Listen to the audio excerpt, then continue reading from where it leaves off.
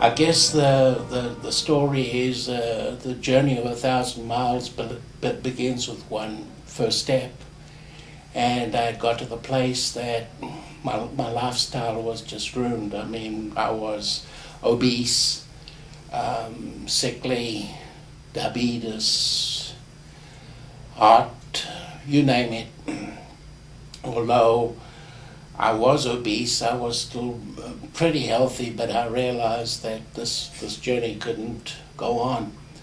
And one day I met a person at McDonald's, and the person walked up to me and he said, I used to be your size too, and I joined the Y.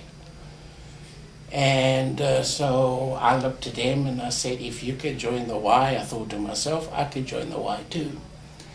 So I made a trip over here and I met Greg and the guys at this place, and I start choking up, are just absolutely phenomenal. Greg will text me or email me and say, hey Conrad, you know, what's going on? Get to the Y. And at first the road was rough and I didn't long to come to the Y. And so then I started to be able to walk better. My insulin began to drop. And now, for the last 2 months, I haven't had any insulin. Insulin free.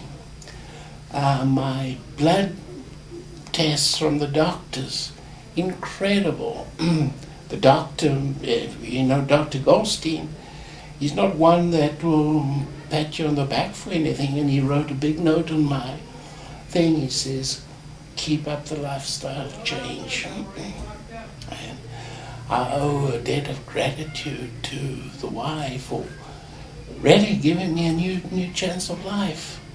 You know, I've got a long way to go. The journey hasn't finished yet.